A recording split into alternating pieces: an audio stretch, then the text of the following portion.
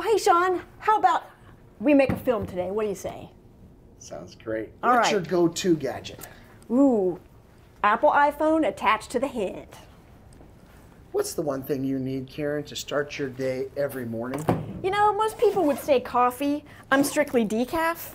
Can you imagine this on calf? But for me, it's yoga. What's your best place for a business lunch? I have a well-known Bojangles addiction problem, but my favorite place for lunch is Moselle's tomato pie. What's your personal business saying? You must be the change you wish to see in the world, Mahatma Gandhi. What's your recommendation to overcome the daily information overload? I wish I had a great answer for that.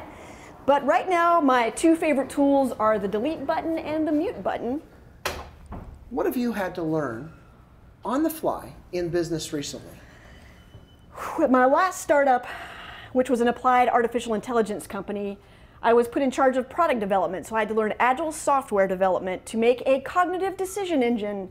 And now as a first-time CEO, I'm learning about data analytics so I can make smarter decisions. Everybody has a eureka moment. What was yours? Eureka! My eureka moment. Hi, guys. Hi. Okay. Come on!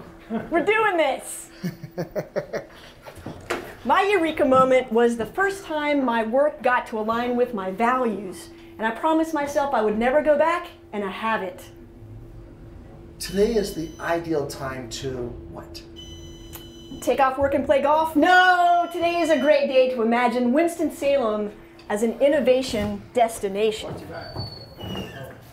Sorry, guys.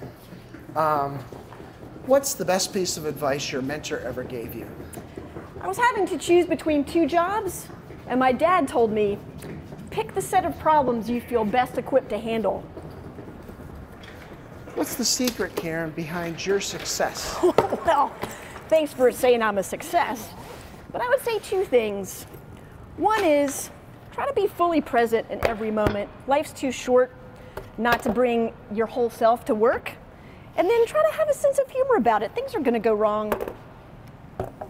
In your opinion, what is the most important quality of leadership? Ooh, authenticity. You know what? You got to bring your whole self to work every day.